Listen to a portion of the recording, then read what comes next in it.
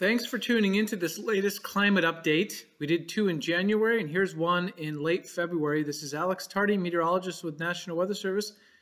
We'll open this up with some snow photos from the cold storms that occurred in February 2022. However, most of the water year has been dry or below average. We had a very wet month of December 2021. And then the bottom line is it's been dry since. Much below precipitation since January 1st, 2022. In fact, January was record dry in some areas. Here's a look at some of the sunsets, though, that occurred during that dry period. Since January 1st, precipitation, it's really been all or nothing. So we had a wet December. And January and February, the wettest months on record, were much below average, less than 25% of average statewide. Conditions were also mild across California. If we look at the water year, so this goes back to October 1st, we can see that almost all of California now is below average. In fact, the below average has crept across central and northern California with only residual green shaded or average precipitation remaining around the Tahoe area. Temperatures overall in the dry weather pattern have been above average. If you rank the precipitation across the state, you can see far northern California has some locations that are the driest on record since December 1st. Even in central California, top 10, a lot of locations. When you go into southern California, it's hit or miss. We have desert areas that are top 10 driest on record. However, along coastal areas is not nearly the driest on record for the period December through February. Now, if we look at just January and February 2022, it shows a different story. Santa Ana, the second driest period on record. Riverside, again, the second driest period, January through February 2022 on record. If we take a look at a mountain location, how dry has it been? Idlewild, under an inch of precipitation for the 2-month period, the 2 months that are the wettest on average. Even if you go down into San Diego County where more precipitation has occurred, Palomar Mountain is sitting in the top 10 for driest on record with only about 2 inches of precipitation. Now, if we remove December and just show you the rankings for January and February, many locations in central northern California, driest on record.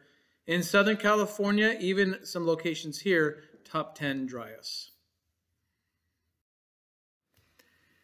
Rapid drying has resulted in dry fuel moistures in January, and since then, with the precipitation, fuel moistures have recovered but are only at average levels. They were at record levels, now they're at average levels.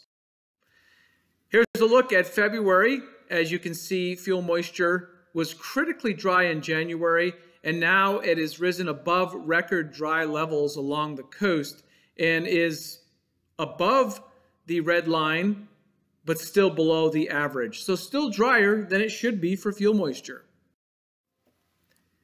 Here is the reason why. Fuel moistures are so dry and precipitation has been very much below average across Southern California. Take a look at your favorite climate location. Anaheim, nearly 5 inches below average for this date. San Diego Airport, about 2.5 inches below average. Look at a location in the desert, Palm Springs, almost 2 inches below average. Escondido, nearly 4 inches below average. Even the mountain locations such as Idlewild, nearly 6 inches below average. The only area we have with precipitation having occurred and is above average still is Big Bear Lake, thanks to the very wet month of December. The annual precipitation is shown on the right-hand side. Now, we mentioned the percent of average in December, and it was wet. It was record wet in a lot of places. The purple shaded areas were over 200% of average, so 2 times as much precipitation, some areas close to 3 times as much precipitation fell just in that period of December. So the water year was looking really good back in December. Let's take a look at the state water supply now. Thanks to that wet December, we saw some significant increases, such as Lake Oroville went from a record low of 20% capacity up to nearly half full, 47% capacity. But still, most of the reservoirs are below their historical average, which is the green line. If we look at local water supply in Southern California, including Big Bear Lake, still at 15 feet below full level. Diamond Valley Reservoir in Temecula at 71% capacity and continuing to drop. So despite the wet December, very little gains. In fact, drying continues in some of the local water supplies. It's also been warm. If you consider the evaporation that takes place during warm years, 2021 over Big Bear Lake was the 3rd warmest on record. Even in the San Diego County region, we see that the water supply is sitting at about 45% of full capacity, so less than half of full capacity. This is primarily a reflection of local management of water and local runoff from precipitation, which the deficits are significant this year and last year.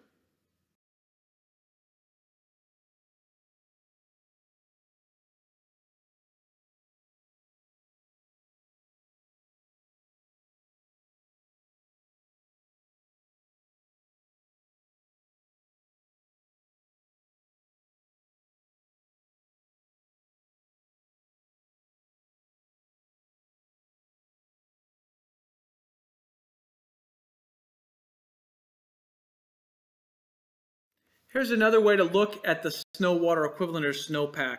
So despite records being broken in December, the snowpack currently in California in late February is at levels similar to last year, which was dry. So the blue line indicates running almost identical to 2020, 2021. Snowpack considerably below average now. And here's another way to look at it.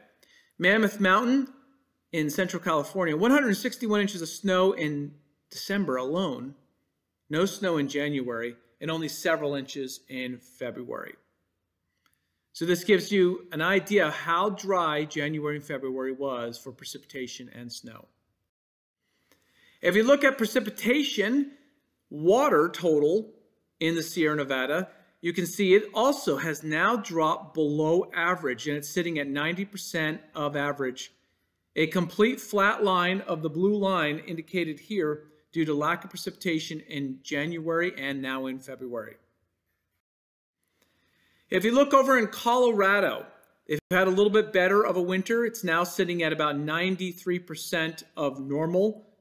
And the historical low on Lake Mead has turned over and water has risen somewhat, still well below capacity levels and below average in that water supply.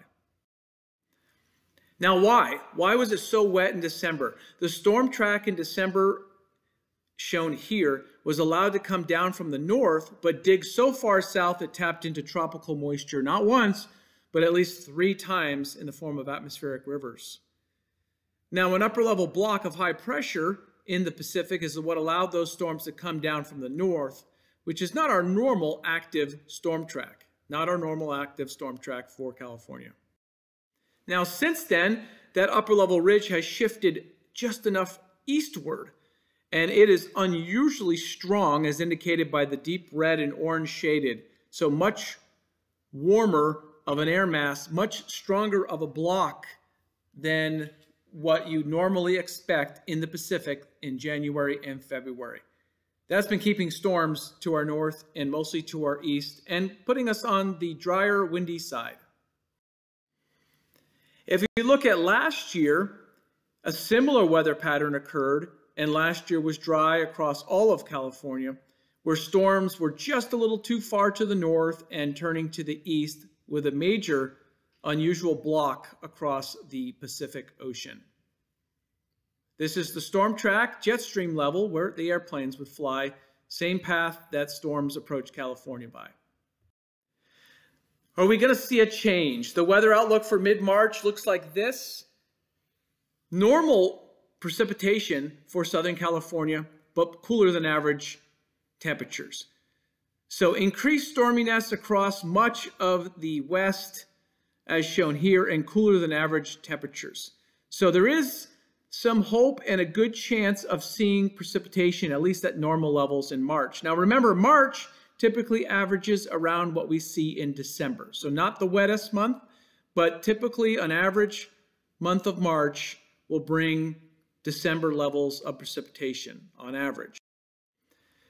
If you look for the entire month, equal chances is indicated for most of California, which means near normal precipitation. So that would be good news. That would mean we could receive 2 or 3 average storms in California. So below average temperatures, but average precipitation across the state is the latest forecast for March 2022. So by no means a miracle March, by no means as wet as what we saw in December, but average precipitation in March is still significant. For example, it's around 1.5 inches in San Diego. If we look at computer models, they show the same thing. Relatively dry conditions for the next couple weeks, but a change in the weather pattern in middle portion of March that could bring increased storminess to central Northern California and at least average precipitation to Southern California. So the precipitation change in mid-March does look promising to at least give us average precipitation.